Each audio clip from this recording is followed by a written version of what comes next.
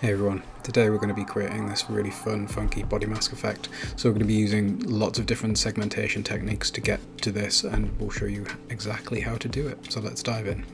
For today's tutorial, what we're going to need is Photoshop and Spark AR. So in Photoshop we'll be creating our own LUT, and then we'll be taking this into Spark AR and creating the effect. So we're going to dive straight into Photoshop, and first of all we're going to open up our test pics file. So this is a selection of different photos taken at different exposures and different saturations, and we can see what our LUT will look like on all of these different types of shooting environment. So we're going to go straight in and we're going to add in an adjustment layer. So go to layers, adjustment layer, then add in a new one, and we're going to go for the black and white one here. Just to remove all colour, because for this effect we'll be wanting a black and white adjustment. And then you can sort of play with different settings within this adjustment layer to really get the effect that you want. So we're going to add in another adjustment layer, and this one is going to be curves. Now what curves allow us to do is to really fine-tune the different levels of our black and white, because with black and white it can be quite sort of stark or harsh, it can be quite soft, it can be dramatic, and I think what we're going to go for here is quite a dramatic black and white. So we're going to take up the mids, lower the lowers a little bit, and then lower the highlights a bit as well, and that gives us a really nice sort of grey at the top end and pretty dark on the bottom end. And then we're going to add in another adjustment layer, and we're going to add in levels this time. Levels is very similar to curves, but it allows us to just really sort of more quickly adjust the output levels. So we're going to take the highlights off a bit so it's a bit more grey on the top end, and then we'll bring our mids up a little bit, maybe not. No, we want them quite dark, so let's leave it really dark. So this is basically done now. So what we're going to do is go to File, and then we're going to go to Export, and we're going to go to Export Color Lookup Tables. And then we're going to rename this Dramatic Black and White. And then we want to export the cube. So go to OK. Get rid of the PSD here. Right, so let's go to our file and save that. Assets, dramatic black and white.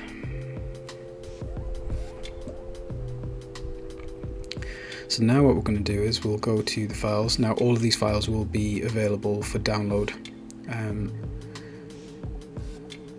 So just hit the link in the description, you'll be able to download all these files from Gumroad, and they'll all be free. So open up your neutral LUT PNG, and then we're going to add an a new adjustment layer to this one, and this one's going to be a color lookup adjustment layer. So hit color lookup, OK. We'll rename this to dramatic black and white, and I'm sure you can guess what we're going to do here. So go to the top thing here, go to load 3D LUT, click on that, and then find the LUT that you just created, and then load that in, and you see how it changes the colors there. So this is what Spark uses for its LUTs within the program. So we'll save this as dramatic black and white, and this will save as a PNG. Great. Alright, so we're done in Photoshop now, and let's get building in Spark. Hey guys, thanks for watching. If you're getting anything valuable out of this video, it would be a real help to me if you'd hit the like and subscribe button, and then I can make more of these for you. Right, so we're going to come into Spark, and we're going to click a new sharing effect, and then we're going to get this off my face so you don't have two of me. Right, so we'll just use one of the reference videos here. We're going to import from our computer the black and white LUT that we just created, so bring that in, and then what we are also going to do is we're going to go to Search AR Library. Now there's loads of stuff in here that you can use within your projects, and what we're going to do is we're going to search for LUT for this one. So this patch here is called Fast Color LUT, and it's by Josh Beckwith, who's very worth a follow. So we'll import that to our project, and then we'll hit done and get rid of that.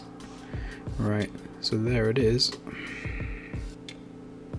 So we're going to create a material, and this one will be our body material. And then we're going to create another material. This one will be our person material. There is a difference between body and person. So we're going to go up to our scene and we're going to click rectangle, and this will bring in a rectangle for us, and we'll fill width and we'll fill height. Perfect.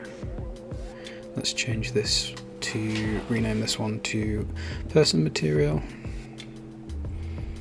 and then we'll duplicate that and rename this one body material. Right, and assign their respective materials to them. Great. Now we're going to go up here and go view patch editor. Now this is where we're going to create our effect. So we'll go up to camera and we'll go to texture extraction and click the plus button there. So that'll bring our camera texture into our textures, and segmentation, and we want person, and we'll rename that because it doesn't call it person seg, and then back up, and then we'll want all of them, so we'll go hair, and we can't use this on Facebook, so you won't be able to publish this effect to Facebook, but this one will be able to go on Instagram. We'll change this to hair seg, and then finally plus again, and skin. We'll change this one to skin seg. Right, and what we're going to do is going to highlight all of those. Actually, let's go to body material and person material. Right, and go up to the texture and click the little arrow, and that will bring down person material diffuse texture node into the patch editor. And then we're going to select our camera texture and person segmentation texture. So once you've dragged those in, separate them out, and then we're going to right click. Oh, bring in our fast color LUT first. Right, so we'll drag the camera texture to the fast color LUT and select our LUT in the bottom drop down, and then drag that to person material. And we'll just untick visibility there. So you see that our LUT is now affecting the camera. So what we want to do is we're going to get a mix node, so right click, type in mix, and that'll bring up the mix node, and we're going to use the person segmentation as an alpha to cut out from our camera texture. So drag the fast color LUT down to the bottom box there, and that into person material, and let's choose something with a different background. And you see how what it's done is it has cut our person out from the background but left the background in color. So it's like a cutout of an alpha, much like this is doing to me here. Right, so we're going to go to body material and bring the body material into the patch editor. So tap the arrow and that'll bring up our body material node. And then what we're going to do is we're going to get another mix node. So the mix patch just mixes between two different things. It can be two different materials, it can be, sorry, two different textures, it can be two different variables. It does both. So let's turn our body material back on, and we're going to drag in our hair segmentation and use that. So you can see that just chops out the hair. And then we're going to drag in skin, and we'll see that this just chops out the skin. But what if we want to add them both together? So move those back, and then we'll right click and we'll type add. It's as simple as that. So drag these down to add them both together, and then we'll drag that over to there, and you see it adds the skin and the hair segmentation together. And what you can do, you can change the combos of what you want. If you just want to chop out the hair, you can chop out the hair. If you just want to chop out the skin, you can chop out the skin. You can change the mask size and the edge softness. So let's take the edge softness right down on these so it's a bit sharper for us. And then we're going to get another mix node, and we're going to put this in between. So drag this one down to here and this one up to here. And then what we're going to do is we're going to use the person segmentation to chop this out. And you see we've now got a blank texture where the body is, but we can still see the skin and the hair segmentation. Now we're going to add in a value node and we'll change this to a color and add this up to there. So if you do it as black, you see it just changes that to black there, but to see the effect we'll just change this to a color, and now you can see that it is chopped this out. And you can add anything in here. You can add in like a photograph, you can add in a pattern, anything you want.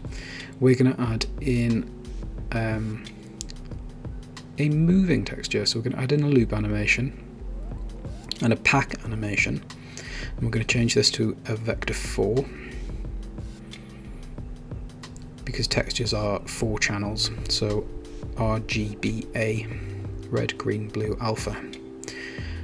But what we're going to do is we're going to change this from, we're going to change the color space, so add in a color space node, and we're going to change this from HSV, which is hue saturation value, I think, to RGB. And that means that when we loop the first variable, that's looping through the different hues.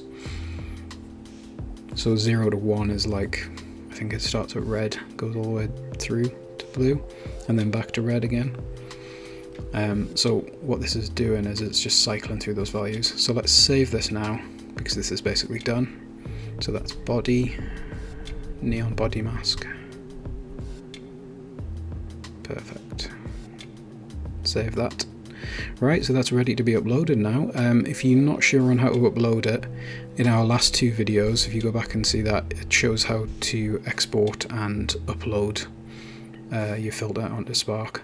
Now, in body material, you can play with the different things here. You can add it in, so it'll layer over the lower texture. You can replace it, so you just see the outline. You can screen it, which is the same as add, really. You can play around, so adding in the hair segmentation, just changing which way around the alphas work to find what you want to do with it. But there's loads of different ways you can play with this. Alright, so that's probably going to do it for today's tutorial. Let me know how you get on. If you've got any questions about this, make sure you do have a play around with different variables and stuff, because you start to learn about how this works that way. Okay guys, thanks for watching. If you got any value from this, if you could hit the like and subscribe buttons, that would be really helpful to me and to the channel, and mean I can make more of these for you. Don't forget to ding that notification bell. Catch you in the next one. Peace.